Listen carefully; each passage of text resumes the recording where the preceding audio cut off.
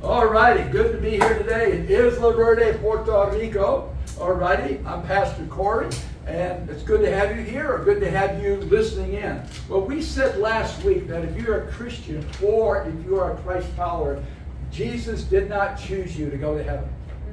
He did not choose you to go to heaven. Nope, that isn't what the Scripture says. Scripture says that He chose you, that while you're on your way to heaven, your life will bear fruit.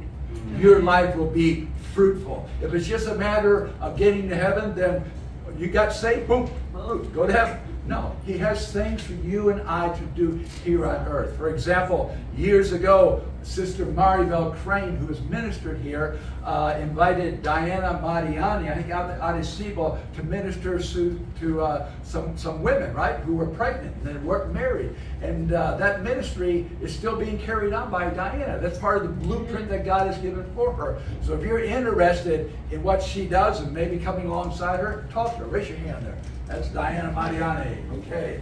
Praise the Lord. All right, good. So, if you're a Christian, you're here on the earth to get to heaven one day, but while you're on your way to heaven, you are to bear fruit. Jesus said, you didn't choose me, but I chose you that you would go and bear fruit. That's John 15:16. The same chapter, verse 8 says, by this you will be my disciple. You will be my follower, that you bear a little bitty fruit. No, that you bear much fruit. So the Father is glorified. Now, I need 4 volunteers who would like to say, yeah, I'd like my life to be fruitful. 4 volunteers. Come on. I can pick out really quick. There's one, another volunteer. All right, there's another volunteer. Okay, Gail, we need one more lady. Okay, good. All right, yeah. Okay, we got 1, 2. I want 4. Who's the other? Gail. Yeah, Gail. Okay, come on. Yeah, 4 ladies. Okay.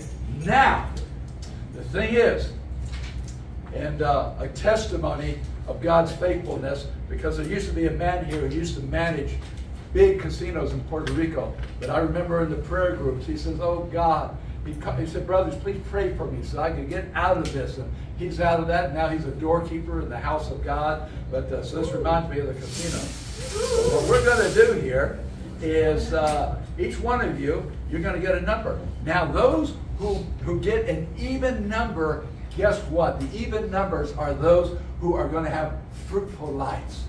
The odd numbers, not so much so. So who wants to go first? Gail. Okay, Gail, you just tell me when to stop, okay? Stop. There it is. 24. Look at this. We were just talking about Psalm 68. What is that? 68. An even number. So, fruitfulness. Okay, you are blessed with fruitfulness. Wow. Praise the Lord. That's a good one. Okay, who's next? Me. Say when. Okay. You gotta say when.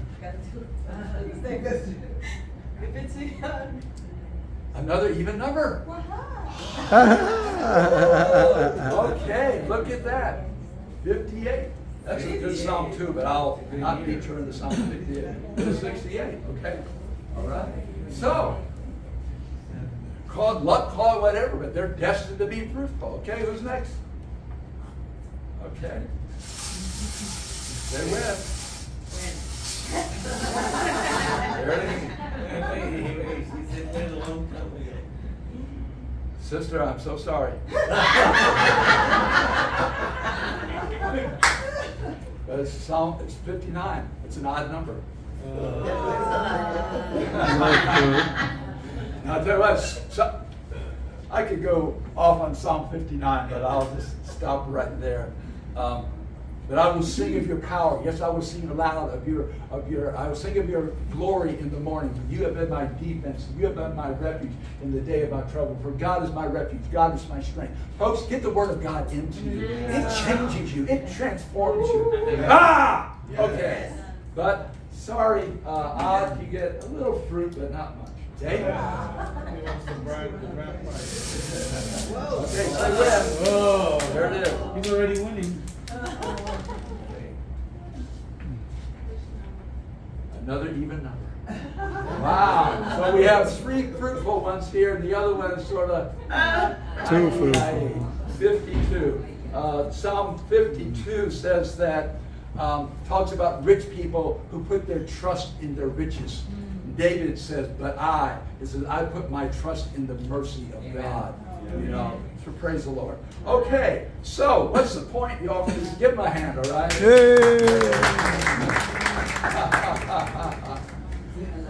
You like it? Go ahead. You want to keep yours? All right. What's the point of all this? Is this the way it is? That some Christians are ordained to be fruitful, and other Christians, well, it's the luck of the draw, and they're unlucky, and no. Well, thankfully, we have God's Word to instruct us in these things. Praise the Lord. And this Word, God tells us how to be fruitful. Now, a couple of years ago, David, all right, gave me this thing right here. Okay? And this thing, boy, it has screwdrivers, cutters, pliers. I mean, you name it, it has it. This thing does, I don't know, 15, 20 different things. This thing is like the Word of God.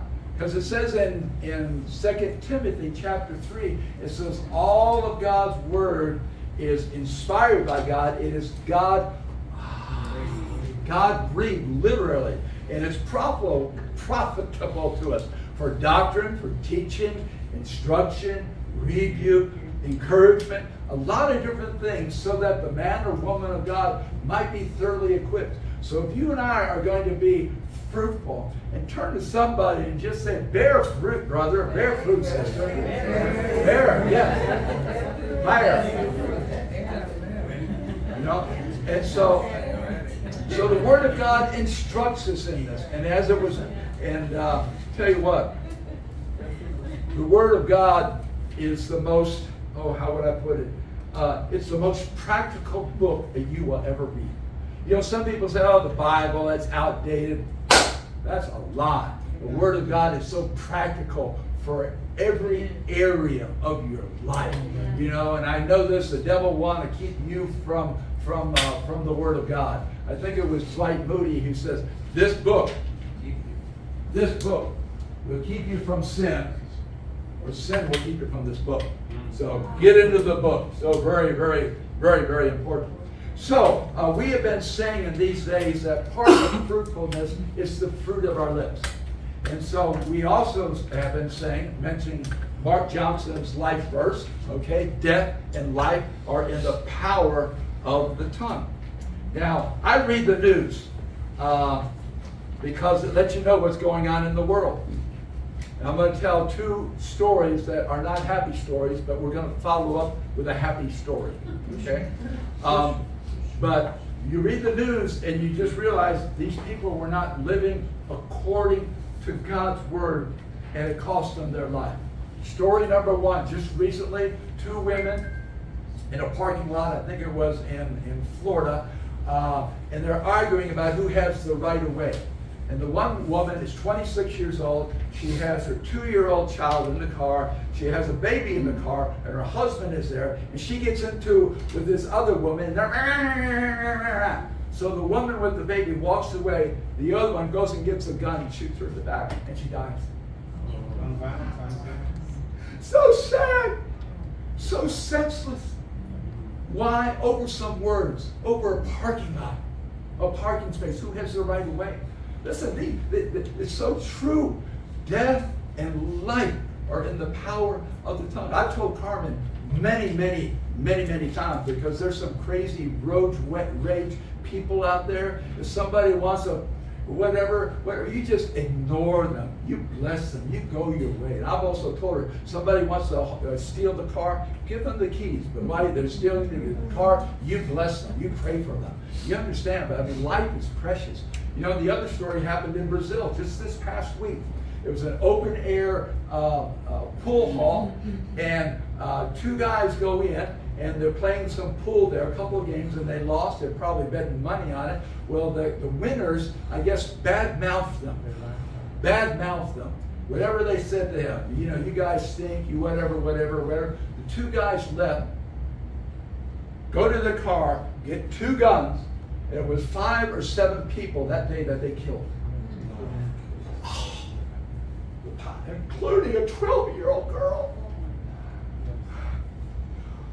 Listen, God's word is true. Death and life are in the power of the tongue. So, people may feel whatever, macho or whatever it is, speaking words like that, you blank, blank, blank. It can cost you your life. So words are powerful. Words are powerful for the evil, but also for the good.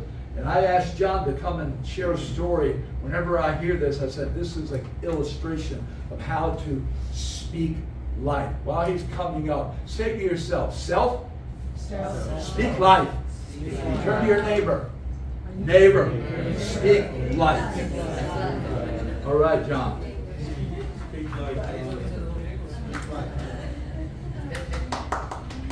I'm learning some things in life. We can either react or we can respond. You understand the difference, right? There's one's the flesh, one's the spirit. I'm glad that Pastor Cory asked me to share about the time I was operating in the spirit instead of the time the taxi driver almost ran someone over here on the side, and I got out, and this young punk, I started banging. He banging his car for him to get out. I won't tell that one. I could have been shot on that. Speak loud enough so that I just don't want people to think that it's a challenge each time. You understand? When you see someone operating really thing, you have to either react or respond. So I moved to Puerto Rico November 17th, 1990. And boy, was I in for a surprise. I came down here to hire someone for a job, and I had a ticket to return in 10 days. I'm still here because I fell in love with the island and the people. But one of the things that I hadn't figured out yet was the highway merengue and the driving gear. When you first moved here from the States, I'm like, whoa, you gotta be kidding me.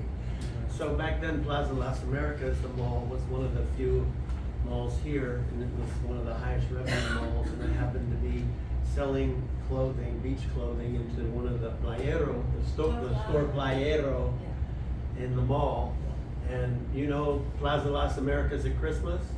And I had purchased a $1,000 Datsun B210. We call it the Garrapata. Garrapata in Spanish is the tick. And we said the only reason it's running because the blood of Jesus keeps it going. So we call it the Garrapata. And I'm in Plaza Las Americas at the mall, and somehow I got into a Puerto Rican pretzel. We weren't moving a bit. The traffic was stopped right there where the Cheesecake Factory is now. There didn't used to be valet parking. Right smack dab in front of the main entrance of the mall. We're stuck. I'm stuck. No air conditioning, windows down.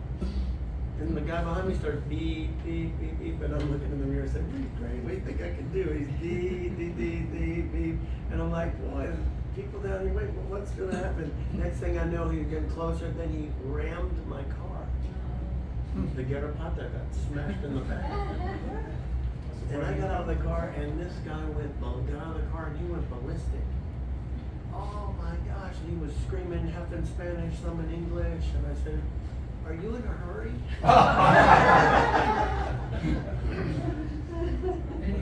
And I said, well, if you are, things just slowed way down because I'm calling the police. You've rammed my car. And you think that calmed him down? No, he got madder and madder. He went to my face and said, listen, it's Christmas. There's no need to be this upset. He said, well, you're the one calling the police. And I said, look at my car. I'm not going to call the police. We shouldn't be arguing like this. And he said, you're not going to call the police? I said, no. And it's Christmas time. Merry Christmas. And by then a crowd of people had gathered. We shook hands. I don't remember if we embraced or not, but everybody started flocking. It looked like it was going to be a catastrophe and a fight and whatever. Maybe, who knows? Why do I have a machete area? Anyway, everybody applauded, and it was a happy ending. We were like, hey, felicidades, Merry Christmas.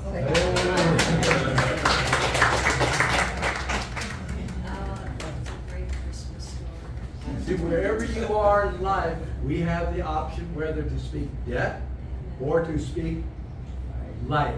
All right, say it out loud, real loud. Speak life. Speak life. Absolutely. Well, last week we looked at Ephesians chapter 4, and it says, let no corrupt, let no rotten word proceed out of your mouth, but only that which produces edification, building up. And I didn't mention it last week, but the next part of the next verse says this: do not grieve the Holy Spirit. Do not grieve the Holy Spirit. Now, earlier this year, actually the first message of the year, Brother Errol talked to us about the importance of cultivating the presence of God every day and throughout the year. Cultivating the presence of the Holy Spirit, cultivating it. In other words, it's something we work on, cultivating it. And so the point here is this: when we speak words of death, when we speak words of fault finding, of complaining, of murmuring, all those type of words, according to the scriptures here, it grieves the Holy Spirit. You know, our flesh may feel good. Well, I told them, you know, your flesh may feel all excited and everything, but the Holy Spirit inside of you is being grieved. It's quenching the Holy Spirit. Now, on the other side, when we speak words of life, speak words of edification, guess what? It makes happy the Holy Spirit. So one of the ways we cultivate the presence of God, the presence of the Holy Spirit in our lives, is by the words that we speak. You know, and every one of us probably has heard messages like this. But you know what I've learned? I don't get it the first time or the second time. We need to be reminded of truth. And this is a rhema the Lord gave me some time ago. Let's read it together. Cultivate your fellowship with my Spirit, who is your counselor, your comforter, and your coach. It's not by self-effort or reasoning of a man, but by utter dependence upon my Spirit that fruit comes to maturity.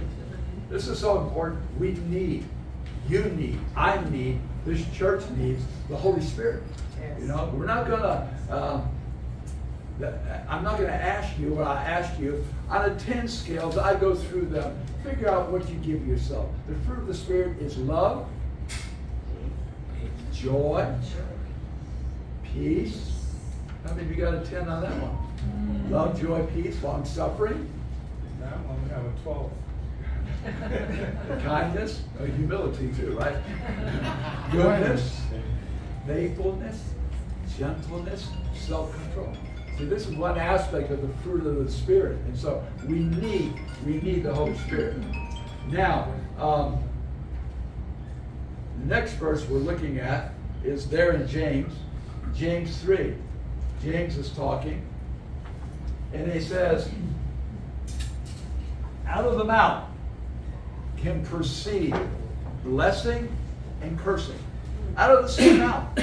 The same mouth. Your mouth. You know, there was a Greek philosopher named Publius. And he said, I've often regretted my speech, but never my silence. You know, sometimes if you don't know what to say, the best thing to do, Mark quotes that verse, words at the end of... last verse of Proverbs 17, even a fool stops lies when he keeps his mouth shut. Praise the Lord. See, by him being able to quote that tells me he's pretty acquainted with the tool, the instrument of God's Word. Good example for us, Mark. Thank you so very much. Okay, so really, dear ones, you and I have a choice. What the fruit of our lips is going to look like, what the fruit of our lips is going to taste like. Okay? Even if I gave you $20, how many of you would like to have a drink of this one? Okay. I don't know. I heard something really interesting. Down in Australia, the young people, what they do is they put a beer in their shoe, okay, in their boot, and then they drink it. You know, it's sort of a young thing. And the article said, not smart, because there's microorganisms, there's bacteria in there that can mess your health up even for life. You know, so, but anyway, I'm a little thirsty. You excuse me? Drink the other one. I tell you what, say, Pastor, we love you.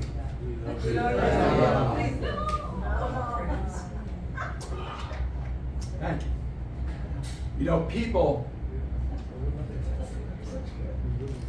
church congregants make a big difference in pastor's life, because some people prey upon pastors, P-R-E-Y. Well, what's wrong with him? Doesn't seem to be anointed, or just nothing's happening. You know, I tell you what, that's praying upon. Now, I thank God for the memory of Mama Wana, Mama Blake, because she was with us for 15 or so years, intercessor, and I knew there was one woman. I know a lot of you pray for Carmen and I, but this woman prayed for Cory and Carmen, you know, and she not prayed upon us, prayed for us. Okay, and I appreciate your prayers for Carmen and I.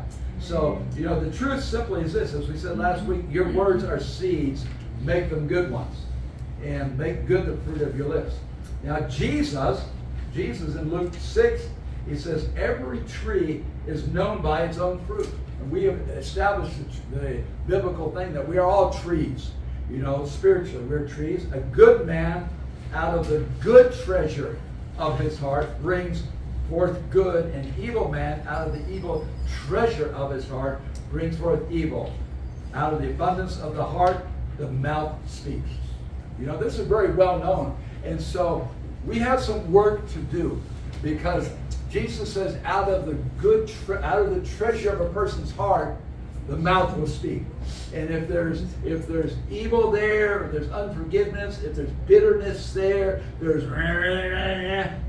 in there, guess what? It's going to come out. Okay? But if there's this Holy Spirit, if there's a good treasure of God's Word in there, guess what? Good treasure is going to come out. Okay? For instance, in Proverbs 15:23, a man or a woman has joy by the answer of their mouth. You know, this is upward. How many? I think Cheryl Lynn gave a good message last October or whenever it was about saying yes again, or renewing your yes to the Lord. You know, and so one of the ways you want joy, say yes to the Lord. Say whatever He's asking you to do. Yes, Lord. Yes, Lord. I submit, Lord. Yes, Lord. You see, when you live that way and it comes from your heart, there's joy in that. But also joy comes when we answer inwardly. You know, when we look at ourselves, we can say, well, I blew it again. I'm never going to get this together. Never going to happen for me or for the church. You know what we're doing? We're speaking death to ourselves. So we need to speak inwardly life to ourselves. Todo lo puedo en Cristo que me fortalece. I can do all things through Christ who strengthens me. So we have joy by the words we speak to God. We have joy by the words we speak to ourselves. We have joy by the words we speak to others. Turn to somebody and say, you're going to make it. You're going to make it. You're going to make it. Turn to somebody else and say, God is with you. God is for you. These are words of life. Words of life. Words of life. You know, and also speaking outward. I like this one. Okay, Satan, get behind me. Okay, that's speaking outward too. You know, when you let the devil know who he is and where to go, and you resist him, there's joy in that too. Listen, there's tremendous joy in mercy and forgiveness. Oh, it's wonderful. You know, when you've sinned and then you say, God, I'm sorry, and God forgives you. Oh, there's wonderful joy in that. But there's even greater joy in overcoming that sin, whatever it might be. You know. So anyway, moving on to the next scripture, verse 28. You want to be wise? It says the heart of the wise studies how to answer. You know, it just isn't you luck into this thing. No. You start watching your speech. You watch your words. You watch your thoughts. And you say, am I speaking life or am I speaking death here? To my spouse or my family or my fellow workers, whatever it is. We want to speak life. And we need to study this. And Jesus said, out of the treasure. See, this is why it's important. And again, a lot of you do this, and Mark gave a good example. We put the Word of God into us, we treasure it, guess what? Good is going to come out of us. This is a powerful verse. Proverbs 15 says a lot about the tongue. And it says, a wholesome tongue, a healing tongue is a tree of life, but perverseness in it breaks the spirit. A wholesome tongue, a healing tongue. I tell you what, just touch your tongue right now if you would. Touch your tongue. Touch it. Father, I pray for every tongue here. Lord, that you, Lord, would just sanctify every tongue here. Lord God, that our tongues would speak life. In Jesus' name. Thank you, Father. Hallelujah. You know, it's a good thing to surrender your whole body, including your tongue, to the Lord.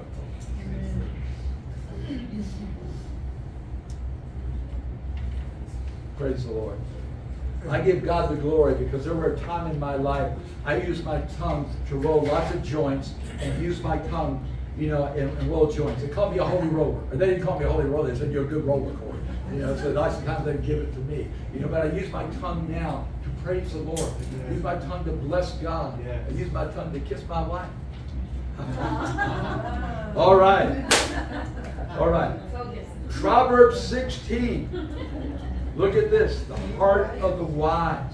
The heart of the wise. El corazón de sabio enseña la boca. Teaches his mouth, or teaches her mouth. You see, when we get connected with the spirit of wisdom, he will teach us, and we can teach our hearts what to speak and what not to speak. And look at this. It says, add learnings to his lips. And then one of the learnings is, pleasant words are like a honeycomb, sweetness to the soul, health to the bones. Oh, what would have happened? Those two women who had that argument, if one of them would say, you know, you're probably having a hard day, it's okay, you go ahead. God bless you.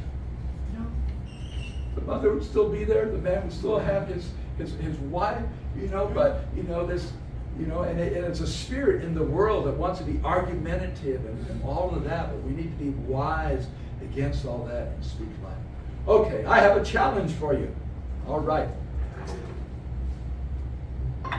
I was, a few years ago, I was reading one of the scriptures, and I just got a picture of myself like a cake. Now, some of you can relate to that, you know, in your college days or whatever. Some of the guys would say, everybody chip in a few bucks or whatever, and you get a keg of beer, and then you have a cake party, you know, and then you do the spigot, and everybody drinks and all of that. Well, the Lord gave me a picture of myself that I was like a keg, and when somebody did the spigot of my life, and I spoke or they interacted with me, something was going to come out. You know, and so the Lord just, you know, he gives me these words and everything, and I said, well, I want to be a Holy Spirit cake. You know, I want to be a beer cake. I want to be a God cake. Yes. You know, and so I was thinking about it, and the first K there is the word kindness. It's the word kindness. That when people drink of my life, hopefully they're going to drink kindness. And when people drink of your life in this church, hopefully they'll drink kindness. And when we have the heart seminar on Tuesday, and people that you've never met before, as they interact with you, they'll say, oh, what a kind person. You know, serve others. So, you know, we want to be, I want this church to be a cake church, you know. The K is kindness. The E, we can put different ones in there. E would be encouragement or edification. You know, when people interact with you, one of my spiritual mentors said the greatest ministry in the body of Christ is the ministry of encouragement, leaving people higher than when you met them. All right? And Scripture says encourage one another once a week when you meet on Sunday. No! It says encourage one another daily. Daily. So we want to be cakes so that when people do the tap in our lives, they'll go, oh, that person's an encourager. You know, some people are like that, have a dark cloud over them. You sort of sometimes, you know you need to help them and everything, but sometimes you just sort of avoid them because it's going to be gloom and doom and woe is me. You know, and I know we have seasons like that, but if that's some people, that's their whole season, their whole life, you know. So anyway, the K is kindness, the E is encouragement or edification. G would be, what do you think? Goodness. Goodness, oh, that's a good one. But that's not it. But it could be. Goodness would be fine. Great, that's another good one. Godliness. Generosity. Oh man, I need to write this down. Really. Goodness, generosity, gratefulness. Godliness. Yeah, take notes of these ones. Gentleness. Godliness. Yeah, these are all good things. Okay, well, mine was.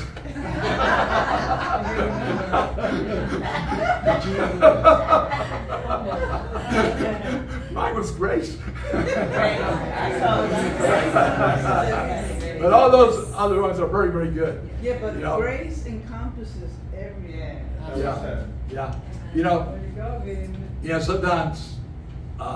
sometimes you meet somebody, you know, oh, they're full of whatever they're full of, you know. Jesus was full of two things.